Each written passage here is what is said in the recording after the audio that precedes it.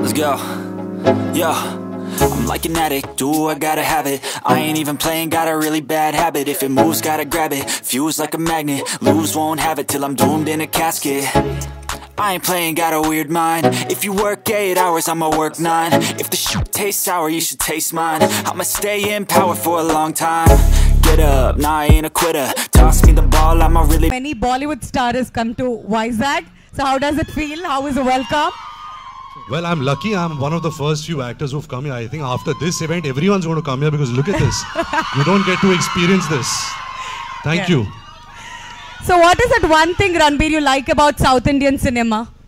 What is that one thing you like about South Indian cinema? Right now, it is this man sitting on my left.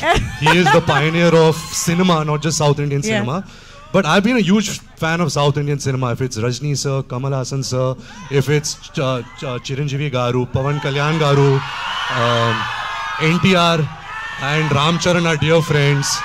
Like I always have loved the swag of Pawan Kalyan Garu. You know, they make cinema of celebration. You know, it's entertainment at its purest form. Right. So yeah, I've always been a fan. So may I ask you, who's your favorite Telugu actor?